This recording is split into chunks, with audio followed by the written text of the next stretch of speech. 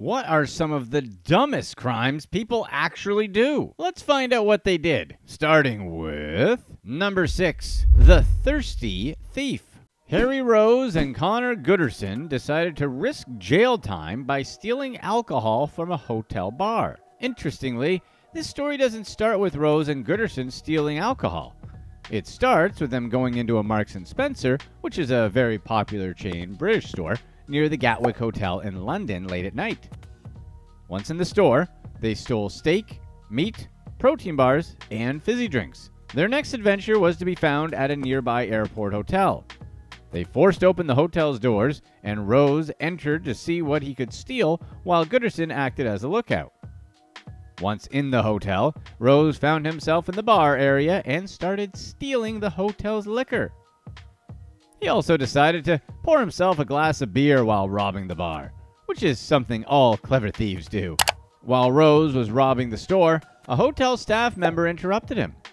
But instead of explaining to the staff member that he was just a gentleman robber, Rose dropped his bag of stolen alcohol and ran out of the hotel. Unfortunately for him, he didn't get very far and was arrested by the police just a few minutes later. Rose and his lookout Gooderson were charged in court, and they admitted theft and burglary. Rose said that he was only robbing the stores because he wanted to pay off the debt that his father owed a strange man. That's a pretty strange excuse, given that Rose mainly just stole alcohol. Maybe he wanted to pay the man off with bottles of alcoholic beverages. Number 5. Samantha Lotus can't fix your eyes. Canadian influencer Samantha Lotus said that she could fix eyesight without glasses for just $11. Lotus had around 20,000 followers on Instagram and was known for posting content about spirituality. In a now deleted video, she claimed that people who use glasses were misled and didn't need the glasses to see. Lotus said that the reasons they had eye problems were because of mental, emotional, and spiritual reasons that had nothing to do with their actual eyes. She further claimed that she could solve those problems for them and stop them from using glasses. Samantha Lotus is the hero we need, taking down big optometry. However, there was a catch. Followers had to purchase an $11 ticket to attend her masterclass. She also warned her followers that the class wasn't for closed-minded people who wanted to stay victims. Because, and you didn't know this, but Samantha does, people who are victims of bad eyesight have made this a choice. That probably should have been the 4th or 5th red flag. Amazingly, some people actually showed up to Lotus's masterclass. According to Mallory, a TikTok user who tries to combat disinformation on the internet, Lotus made roughly $5,000 through the event, which at $11 a head, that's a decent turnout. However, the class was unhelpful as Lotus just told the people in the class to work harder on their spiritual, mental, and emotional states to stop using glasses. Kind of like when Paris Hilton told people to just stop being poor. Apparently, Lotus feels that people should just try harder to see without glasses. Lotus has come out to deny Mallory's claims and argued that she never said people didn't need glasses. She also said that her class was just to help people improve their eyesight through healing. Glasses probably help more than healing though, right? Mallory continued to post about Lotus's scam masterclass session, but Lotus wasn't having it. She threatened to get the police involved, but Mallory didn't care and kept right on exposing her. Lotus didn't just go after Mallory either. She went after anyone with an audience who criticized her. This included Dr. Siab Panwar, a board-certified interventional cardiologist, who called Lotus a gaslighting quack. The American Academy of Ophthalmology also said that Lotus's claims were entirely fictional. Unfortunately for Lotus's victims, they've paid for her masterclass and she's held it. No outrage can force her to refund the money paid, so she probably got away with it, despite her scam being transparently ridiculous. Oh, and here's a shocker. Lotus's whole masterclass was apparently to promote doTERRA, a company that sponsors her and sells health and wellness items. The company made it clear that its products aren't intended to cure or prevent any disease, but it appears her masterclass was more about making money. We need to invent something that cures or prevents people like Samantha Lotus. Number 4. The Misbehaving Therapist. Anna Cecilia Tirado Cabrera faced charges for billing Florida's Medicaid system for charging for services she never rendered. Tirado's fraud came to light after an anonymous tipster told the authorities to look into her work conduct. Preliminary investigations found that she was meant to be providing behavioral health care to a patient 6 times a week, but usually only came maybe 3 or 4 times a week. Each visit to the patient lasted around 40 minutes, and things got even more infrequent after Tirado gave birth. According to the mother of the young patient, Tirado only came over to provide treatment maybe 2 or 3 times after she gave birth. Sometimes she came over, parked her car outside the premises, and then called to ask if she could be excused because her pregnancy was taking a toll on her health. Throughout all of this, Tirado was billing the Medicaid system for phantom 6 times a week visits. She even once billed for 11 straight days of therapy, which began just 3 days after she gave birth. This obviously never happened. It's odd because no one would seriously believe that she went to work for 11 straight days just 3 days after giving birth. In any case, the authorities eventually uncovered the full extent of the fraud and found that Tirado had billed nearly $30,000 for services she never rendered. She was arrested and has now been charged with filing a false Medicaid claim. And look, we're not saying it's impossible for her to be working 3 days after giving birth, but it definitely seems like creating babies is tough work. Number 3, she really wanted it.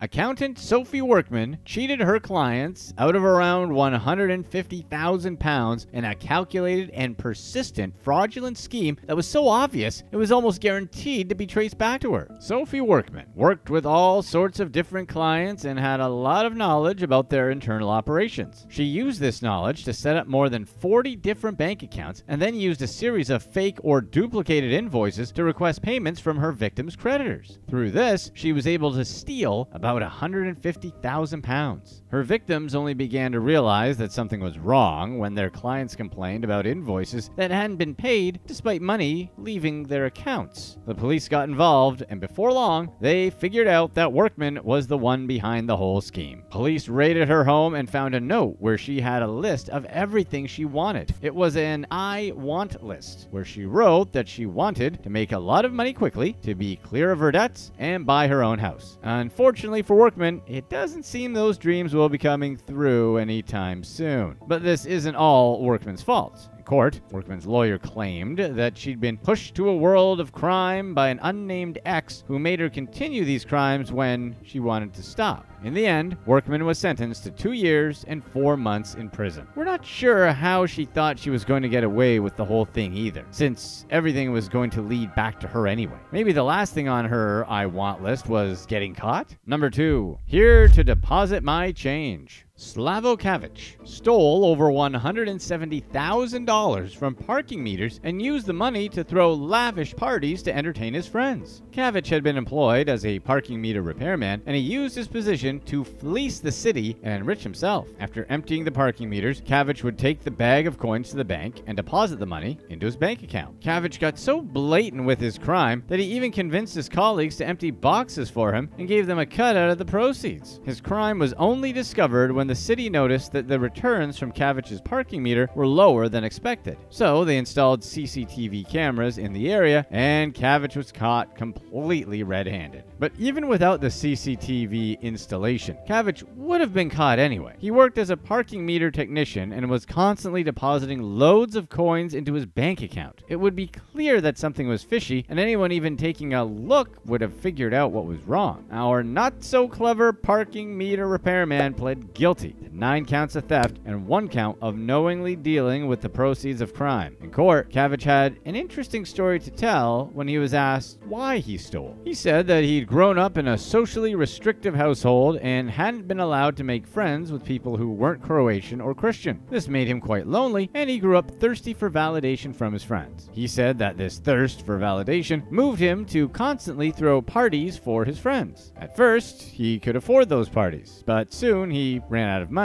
So he decided to steal money to continue hosting them, and that's what made him start stealing from the parking meter. The judge heard his sob story, but still decided that he deserved some jail time. He was then handed a 9-month jail sentence and and told to serve a 2-year community corrections order. If you're enjoying this video, be sure to stay tuned right here to check out our past video on how these criminals got caught because of their social media posts. Number 1. No, I didn't fake that. A Chinese woman known as Tang has been caught on camera trying to scam the unsuspecting owner of a truck by pretending he ran her over. It's a popular scam in China known as fizzy in Chinese. The scam is a popular way for scammers to bilk money out of unsuspecting victims by pretending to be hit by their car, then demanding cash. Apparently, Tang was in a business dispute with the owner of the truck and had lost the dispute. But instead of accepting her fate, she decided that she would teach the guy a lesson. She took a bicycle, ran after the owner of the truck in person, and threw the bicycle beneath the truck when it rolled to a stop. Afterwards, she crawled underneath the vehicle. Tang's goal was to claim that the driver had hit her and perhaps earn some money from the scheme. But that's not what happened. A CCTV camera along with several people were witnesses to the event, and the truck was barely moving when Tang crawled underneath it in full view of the driver. After acting out her big scene, she then called the police to complain that she'd been hit.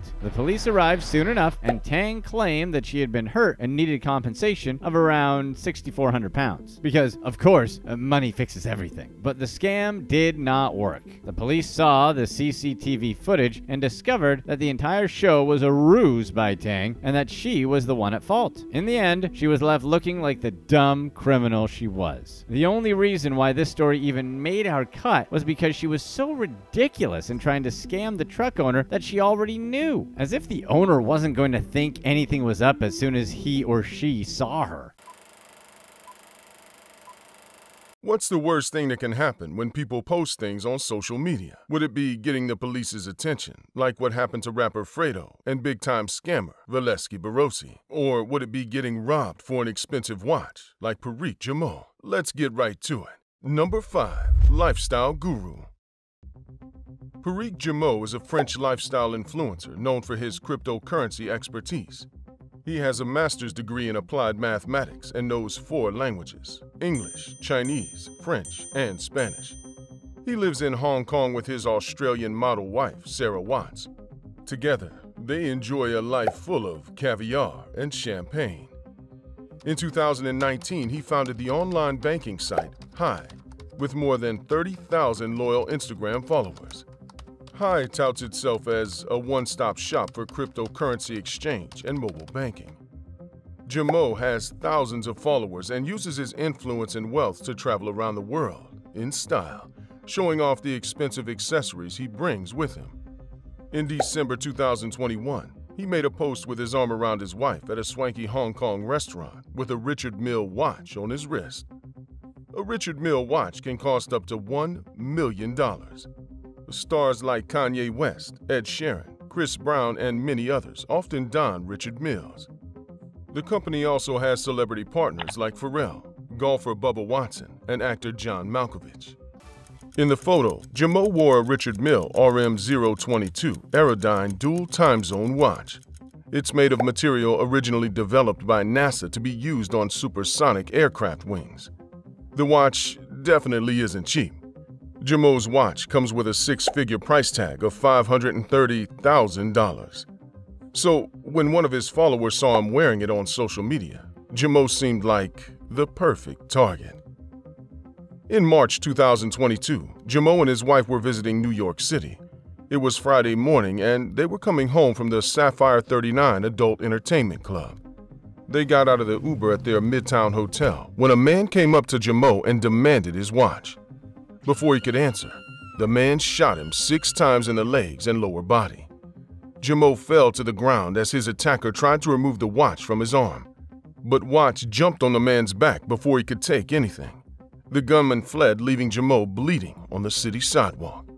An ambulance came to take Jamal to Bellevue Hospital, and police recovered 5 shell casings from the crime scene. A surveillance video showed the suspect going into a porta potty to change clothing and then re-emerging a few seconds later. He walked north on Lexington Avenue and dropped a dark-colored bundle, possibly blood-spattered clothing, in the trash. Another person came by a few minutes later to take the pile. According to the NYPD, the suspect fled with an unknown female accomplice in a black 4-door BMW. This is all the evidence police have to go on. No one has been arrested or charged with shooting Jamo. Jamo doesn't think his social media was to blame. Instead, he thinks someone knew that he had to watch and followed him to his Manhattan hotel to find the perfect time to strike. Number 4. Funky Friday. Fredo is a hip-hop star known for his hit single, Funky Friday, which hit number 1 on the charts in 2018. His mixtape, Tables Turn, made it into the top 10 charts. Fredo, whose real name is Marvin Bailey, is from London and references his tough upbringing in his music. Fredo told the media that he was once stabbed 4 times, but he hasn't just been the victim. He spent time in prison in 2016 and 2017 for knife-related charges. He's now known for his social media posts bragging about his private jets, wads of cash, bikini-clad women, and harried shopping sprees. But Fredo challenged this reputation, saying he'd rather use his money to get friends out of prison than flex his cash on material things. That didn't seem like the case, though, when Fredo posted a Snapchat of him strapping a seatbelt across 50,000 pounds back in October of 2019. Just a few minutes after posting the video, undercover police arrested Fredo, believing he had stolen property. Fredo and a friend were driving through London's jewelry district, Hatton Gardens, when police approached his Range Rover and asked to search it. Police seized a knife and wads of cash to put in an evidence container. Fredo's passenger was also arrested on suspicion of possessing a weapon, theft, and threatening the cops. Number 3. Spoiled kids.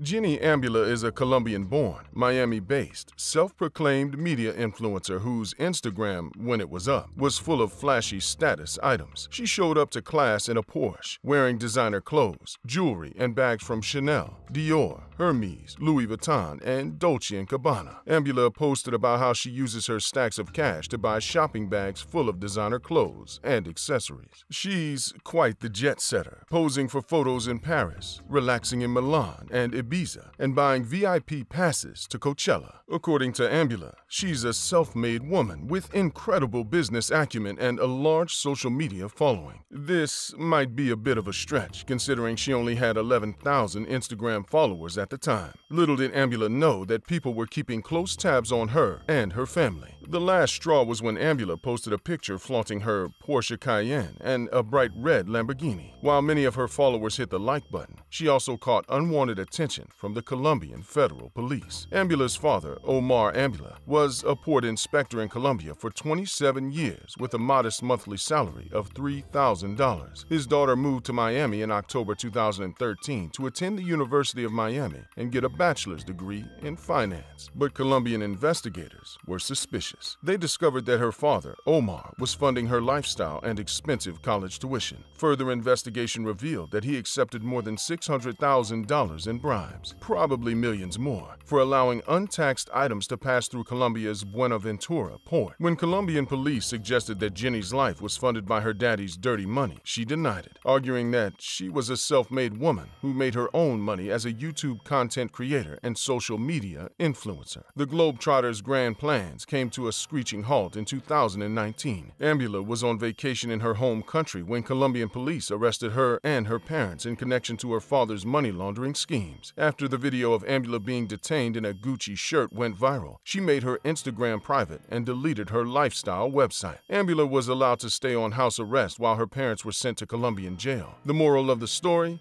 Don't boast about designer bags and luxury cars if you bought them with money from international cargo bribes. Number 2. The American Dream. Valesky Barossi came to America from Haiti with big dreams. Starting out, he couldn't even afford clothes at Walmart or the McDonald's dollar menu. He started working at the Michigan-based financial literacy and credit score repair business, Financial Education Services. From there, his career took off. By January 2020, the company named Barossi as one of the top 10 leaders to watch closely in 2020. He came to America as a Haitian immigrant with nothing but the shirt on his back. He was a real success story and a testament to the American dream. With hard work, he became the youngest executive vice president in the company's history and the first ever employee to do more than $6 million in sales. He started his own company and became president of V. Barossi Solutions, Inc. But by January 2022, everyone found out it was all a scam. In March 2020, as businesses began to struggle in the COVID-stricken economy, the government offered emergency financial assistance to companies and their employees. Congress approved over $650 billion in forgivable loan packages. Barossi saw this as an opportunity to get rich quick. This Fort Lauderdale resident wasn't the only one to participate in such scams. South Florida led the nation in fraud during the financial crime wave of the COVID pandemic. One businessman bought a $318,000 Lamborghini with PPP money, and a nurse lied about his business to lease a Mercedes-Benz and make a $475,000 child support payout. A North Miami couple claimed to be farmers to reap $1 million in benefits. There was so much financial fraud during the pandemic that the government created a specially dedicated COVID-19 Fraud Enforcement Task Group in 2021 to uncover relief fund fraud. They eventually tracked down Barossi, who scammed the government out of $4.2 million in PPP money meant to go to employees and businesses who were genuinely struggling. Barossi and some of his employees filed fraudulent loan applications that lied about the company's expenses, net profit, and IRS tax forms to request more than $4 million from the U.S. government. He received about $2.1 million. To go along with his American Dream success story, Barossi posted on social media about his luxurious life and his so-called hard work. He broadcasted photos of himself draped in Louis Vuitton, Gucci, and Chanel, with captions like, "From homeless to high-rise sky view," and "You don't have to be great to get started. Get started to be great." He also loved to show off his Lamborghinis and Rolex watches. He self-published biographies online where he called himself a seven-figure entrepreneur, an NFT creator, and an expert in marketing and e-commerce. The COVID-19 Fraud Enforcement Task Group started getting suspicious, and the Secret Service conducted an investigation. They eventually charged Barossi with 5 counts of wire fraud, 3 counts of money laundering, and 1 count of aggravated identity theft. Barossi was supposed to stand trial, but was exposed to COVID-19 in jail and almost had to spend an extra 2 weeks there in quarantine. But his attorneys fought for him to get out on a $200,000 bond. If convicted of his slew of charges, he faces up to 132 years behind bars. Number 1. Dumb deals.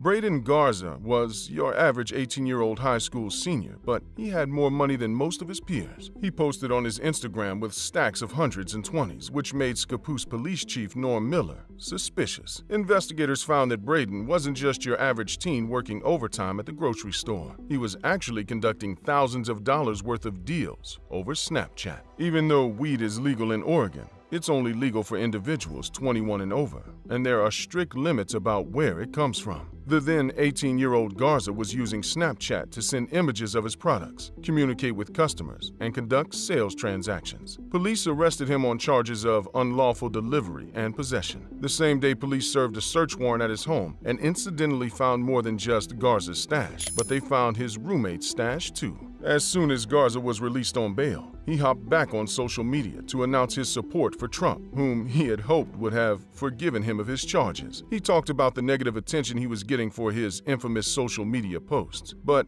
he seemed to enjoy the attention. According to Garza, he has his MAGA hat to thank. Click to watch one of these next videos. Let us know in the comment section what you'd rather have: $250,000 a year for life or $10 million right now.